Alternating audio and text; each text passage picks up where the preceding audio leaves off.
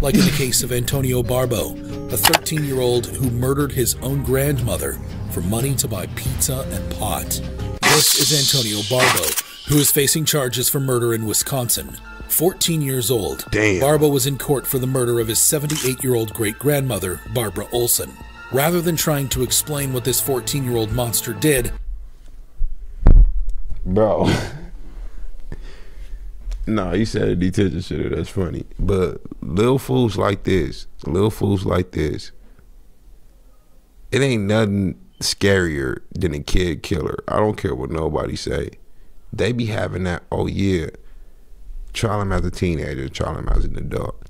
If you know what you doing and what you did it for, meaning murdering for pizza and weed, then that's tried as an adult.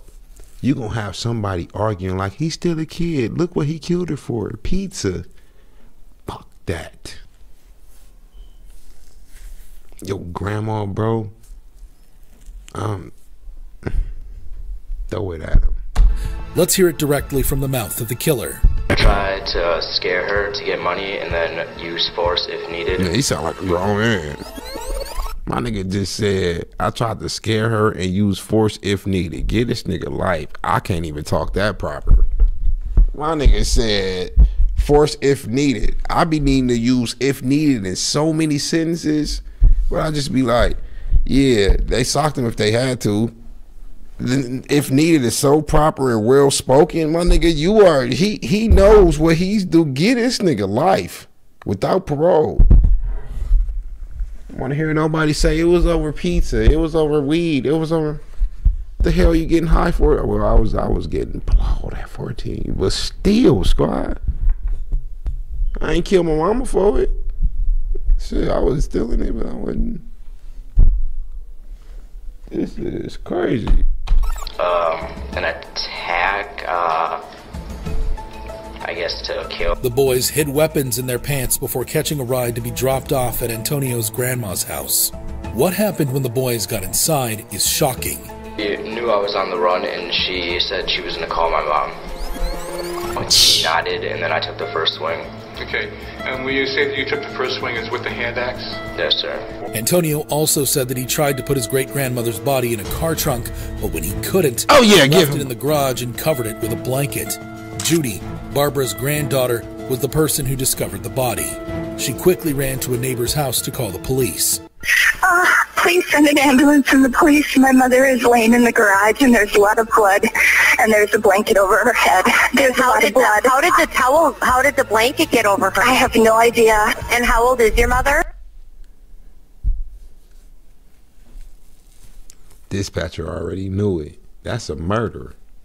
She asked the little girl, she wasn't even supposed to ask the little, she said, how did the blanket get over her head? Because how somebody gonna die and the blanket get over their head? The dispatcher already knew who to send out there. Nigga, homicide. As soon as the little girl said a blanket over her head, she like, yeah, homicide for sure. She is 78.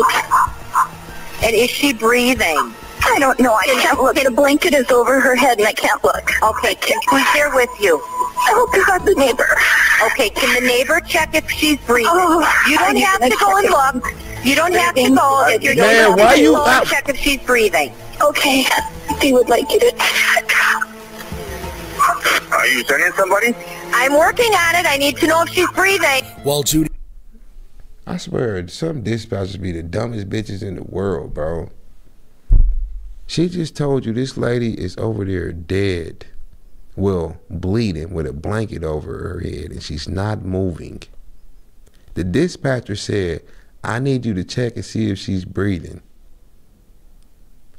Old boy said, excuse me, we need you to send someone. She said, I'm working on it. I need you to check first. Bitch, if you don't send nobody over here to help my grandma who up in the garage bleeding, that don't make no damn sense. You already buzzed down the situation when you said she got a towel over her head. You know what's going on. Why would you have a little girl go disrupt the crime scene, take the towel off her head to check and see if she's breathing? That shit don't make no sense to me. Judy and her neighbor are left frantic to call for help and try and save Barbara. Antonio and his accomplice used the 100. And this one thing I don't get.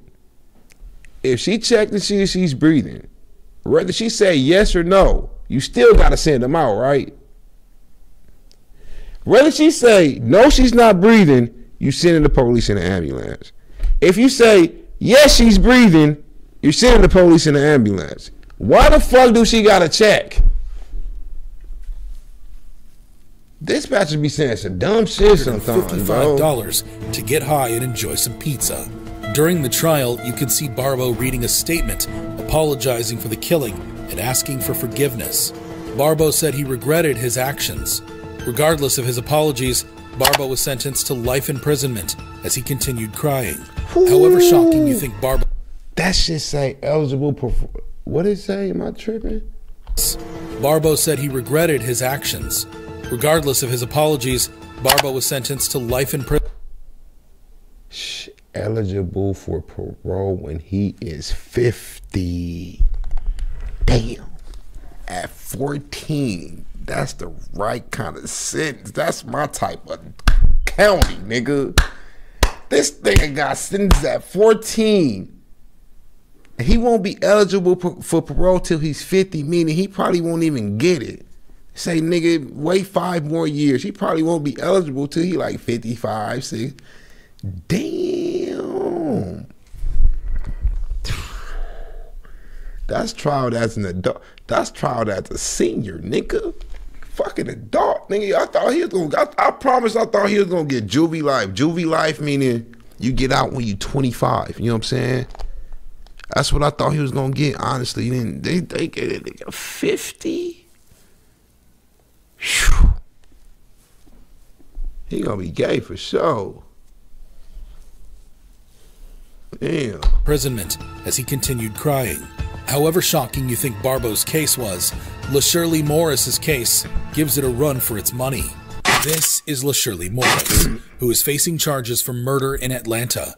LaShirley is accused of killing 3-year-old Kwan Mason. Wow. The cause of death was physical abuse with a baseball bat, which was later ruled as a homicide. Wow. The incident occurred October 21st, 2017, when Morris beat the boy as punishment. But what punishment could be so severe? This old ugly nappy braid ass bitch. How you gonna take a bat and this don't sound messed up to say, but you can do a kid like that with your hands, bro. You really took a bat to a kid, squad. That's why I say you take a life, we take your life.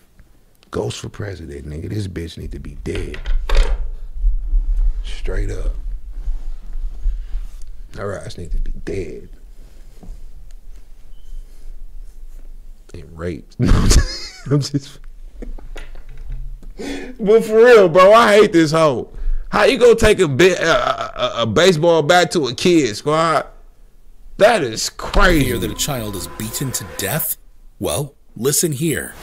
And then a violent death for taking a cupcake from the kitchen. A child who was inside the home witnessed the attack and reported the events to the police. Not awake, he's not alert. No, he's not alert. He was breathing at first. Now he's not breathing. Morris's sister, Glendria Morris, was also charged in the child's death because she did not intervene during the incident. Oh, so that was her on the phone. My bad, squad. That's the sister on the phone with the police now. So was she there, or did she pull up and find the kid like that? And reported the events to the police. Not awake, he's not alert. No, he's not alert. He was breathing at first. Now he's not breathing. Morris's sister, Glendria Morris, was also charged in the child's death because she did not intervene during the incident.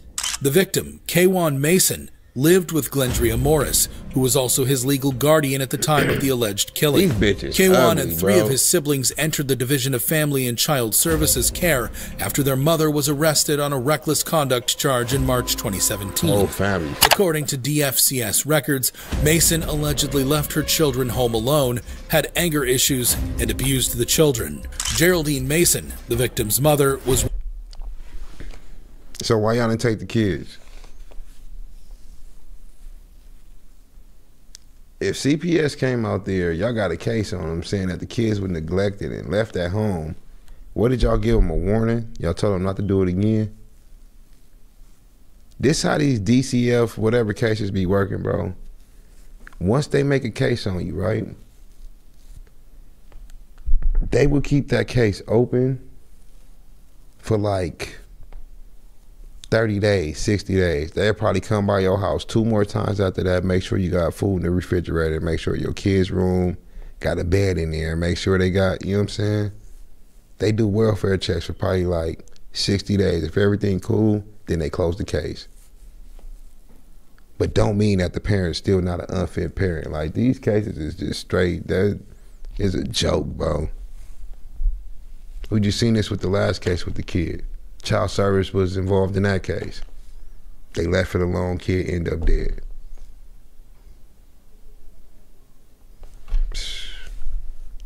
Released in April 2017 and reunited with one of her children, but requested temporary guardianship for Kwan and his twin brother, according to DFCS records. In court, the 911 call LaShirley made showed that the baby was already dead before first responders arrived. LaShirley Morris was found guilty of murder, aggravated assault, and cruelty to children charges and was sentenced to life in prison with the possibility of parole after pleading guilty to murder. LaShirley's actions were horrible. However, Hoskins' reaction seemed... Life in prison with the possibility of parole after you beat your own kid with a baseball bat. Who makes up these laws? Who? Like, damn, it's like these people that make laws have no real lives, never had kids in their lives, never had people they loved in their lives. Just, people get parole. People get 15 years for mass shootings, bro. You ain't got no kids that never went to school. You ain't never thought like that could have been my kid. Your wife ain't never got, like, this is crazy, bro. You ain't got no daughter. Like the little girl down the street that got raped. You don't think that could have been my daughter? The home invasion that happened when they ran up in there and killed everybody in the house, you don't think like, damn, that could have been me and my family? But you gave them 10 years with parole? Why are these niggas not dying is what I'm saying. This shit need to be fixed, bro. This country will be fixed. It will be great again.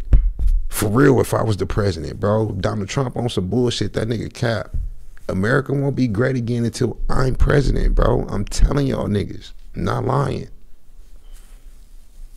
These niggas will be dying. Oh, you kill somebody? Well, you gotta die. That shit would go viral so fast, this country would be so clean. I'm talking about the first week. The first week. No ifs, ands, or buts. No ifs, ands, or buts. I was mad. She cheated on me. I walked in there and there was a man up in my bed. I walked on this. Should have picked the right bitch. Not kill her. Now we gotta kill you. Straight up, bro. To top it. This is Jaleel Hoskins, who is facing charges for murder in Michigan for the murder of his girlfriend, Latrice Mays. Mays, a mother of 5, disappeared in March of 2013. Her sudden and mysterious absence led to her family wanting answers and ultimately a nationwide search. Initially, Hoskins denied being involved with the murder whatsoever. I have nothing to do with the murder. I have nothing to do with the disappearance. However, Hoskins quickly changed his plea when he heard the testimonials and evidence being argued against him. First, Hoskins' own cousin took the stand. After the domestic or whatever happened, I guess she, after they left, she said she was going to tell the police that he stabbed her. This nigga snitching and get a deal on his own cousin, which is whatever. You shouldn't have killed her, nigga. But y'all remember I was telling y'all where niggas, you could tell fool that just look like somebody that's jealous and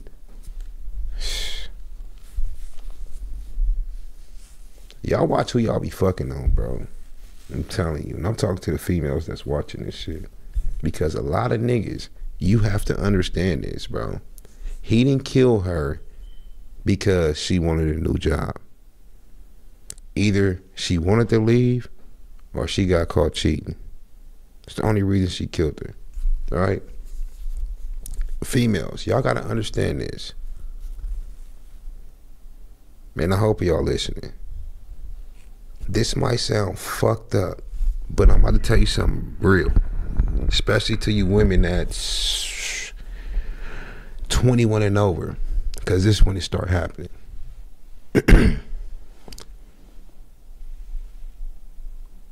If you don't like your boyfriend no more, right? You don't like your husband no more, your fiance no more, and you think you broke up with him, let me tell you this. Y'all not broken up until he's ready to break up and move on. I don't give a fuck what you say. Y'all are not broken up until he's ready to move on. Let you have another nigga at the house. Let he catch you with another nigga, bro. It's gonna be a situation to where your ass gonna get killed or your new boyfriend gonna get killed. The difference between male and female, all right? If we cheat on our bitch and our girl find out, what she wanna do? Beat the female up, slash her tires, sub her on Facebook, Instagram. That's as far as it's gonna go. But when it come between men, somebody gonna lose their life. Females gotta understand that shit, bro. You are not out of a relationship until that nigga move on, get a new girlfriend, and don't want shit to do with you no more. So realize and know who you get with before you make him your motherfucking boyfriend. Remember that shit, cause you gonna end up dead, or your boyfriend gonna end up dead. Somebody gonna, I promise you, bro. I promise you. About doing it. Doing what? Killing her. I guess he choked her or something. Did he say he choked her? Yes. Then, one of Hoskins' close friends took the stand.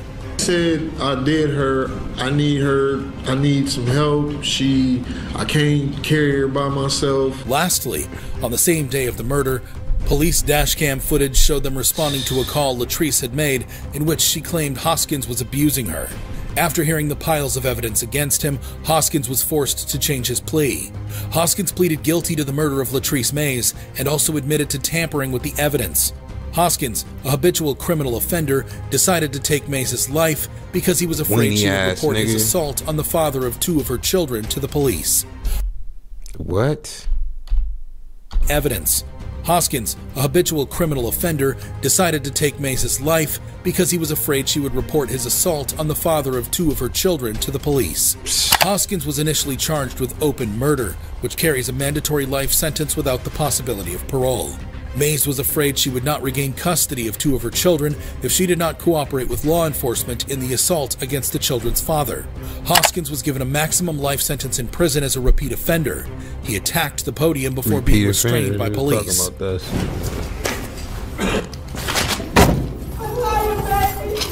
Hoskins' reaction was crazy. However, nothing could prepare you for the reaction of Ricky Hand. This is Ricky Hand. A Springfield man possibly facing new charges tonight after he throws urine and feces on his attorney in court. Did you just give me 40 years? Who was facing charges for multiple robberies in Ohio. Ricky had been on a robbing spree, hitting numerous local convenience stores late at night and running off with some extra cash. However, this crime spree would soon come to an end the night he decided to try his luck with John's drive-thru. Ricky was one of them niggas putting it in. Ricky was one of them fools getting it in. With that being said, I seen this one already, so we can't do this one, you know what I'm saying? I'm about to get up out of here. What time is it? It's 9:45. I'm getting in the shower, edit some videos. And lay up, squad. I'm gonna get at y'all tomorrow, man. Be cool. How y'all be cool?